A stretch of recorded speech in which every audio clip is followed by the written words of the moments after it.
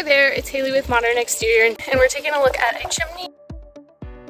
Currently we're doing a water test. So the main important things on a chimney are a counter flashing, and then up under here, I don't know if you can see that, but there is what's called step flashing. So essentially what that does is that basically protects the bottom edge of the chimney from leaking.